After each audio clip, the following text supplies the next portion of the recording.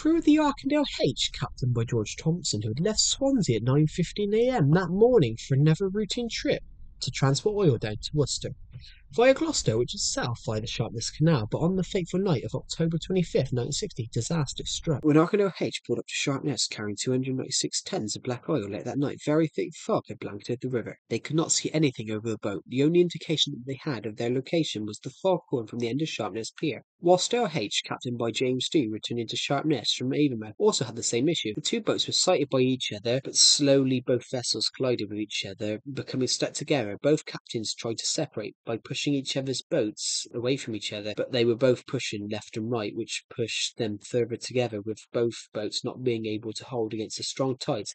They became out of control and taken into the deeper, fast-flowing current. Both vessels were still locked together sideways, heading towards the Severn Railway Bridge.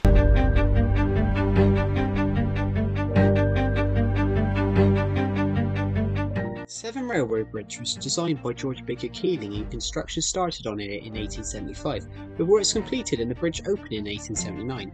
It was built by the Severn Ridge Railway Company. The purpose of transporting coal from the Forest Steam. Once completed, it was used for commercial locomotives, cutting 30 miles of Bristol to Cardiff with trains no longer having to pass through Gloucester. It officially opened on October 18, 1879. It regularly had trains every day going from Lydney to Sharpness and vice versa.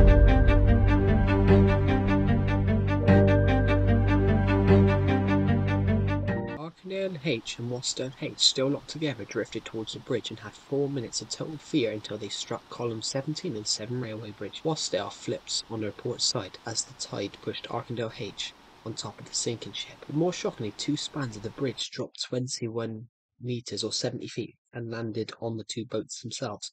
The impact threw Captain James Dew off Worcester H and into the water. He clung to a part of the railway line. The only reason the train didn't crash down on them too was because it had gone through approximately 5 minutes before the disaster had taken place. The boats were in flames and petrol about to explode. A gaping hole where the two spans were once left the gas main cables ripped away. A brave individual who heard the commotion switched off the gas supply to the bridge. If he had been too late to the burning wrecks, would have exploded and destroyed the bridge, potentially ignited all the gas mains across the forest. Lydney, Blakeney, Newnham, Colford, Cinderford could all have gone up, as well as all of the Forest Dean really, turning 5 casualties into potentially several thousand.